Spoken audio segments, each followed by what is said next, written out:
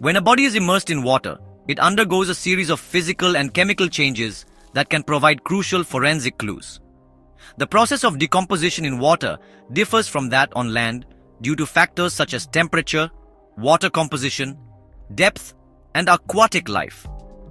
In water, especially cold water, a body cools faster than in air.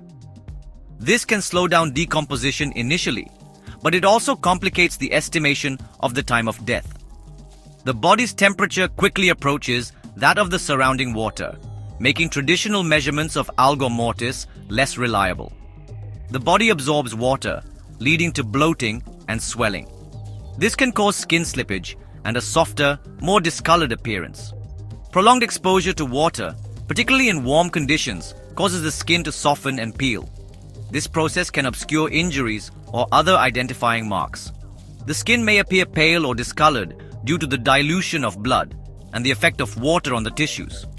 Cold water can slow bacterial activity, delaying the onset of putrefaction.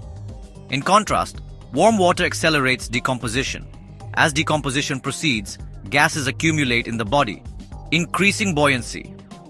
A body may float to the surface after a period of submersion. Eventually, tissues break down, leaving behind bones and other resilient materials. Water can wash away soft tissues, leaving the skeletal remains exposed. Bodies in fresh water may decompose more quickly due to bacterial proliferation, although lower temperatures can mitigate this effect. Salt has a preservative effect, and the high salinity can slow microbial activity.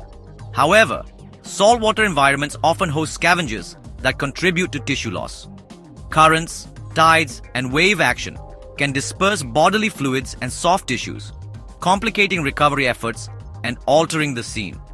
Fish, crustaceans, and other scavengers may feed on the body, leaving characteristic bite marks or removing significant amounts of tissue. Forensic experts rely on the stages of decomposition, body temperature, and environmental factors to estimate the time of death. In water, this becomes more complex due to variable rates of decomposition. The condition of a recovered body from water can provide clues about the time of submersion, the type of water, and any aquatic scavenging activity. Water can alter the distribution of chemicals and fluids within the body. Forensic pathologists must differentiate between injuries or changes caused by drowning, submersion, or post-mortem water effects. Understanding what happens to a body in water is vital for forensic experts.